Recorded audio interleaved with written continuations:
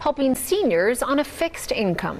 Today marking the first of several different events to offer financial assistance for senior citizens behind on their utility bills. 8 News Now reporter Laura Negretti explains how to get a chunk of change off a bill. At the Project Reach Senior Expo, United Way of Southern Nevada and several utility companies are teaming up to give seniors a break on their bill. Up to $300 off for seniors 62 or older with past due bills. Maryland artists came to get help. Coming out of COVID, it's really been hard financially for everyone, from utility bills to food to everything. So it's really a great relief.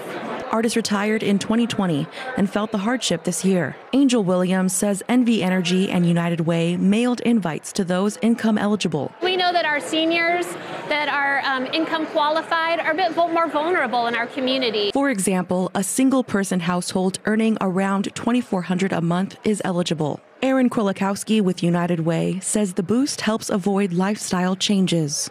So if somebody's a little light on food, or maybe they're not going to make their rent this month, by getting this extra utility assistance, it really opens up their opportunity to use those funds in other areas of their household budget.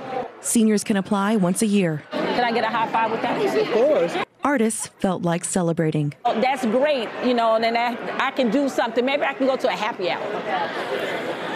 There are 3 more events throughout the valley through the end of August. Lauren Negretti, 8 News Now.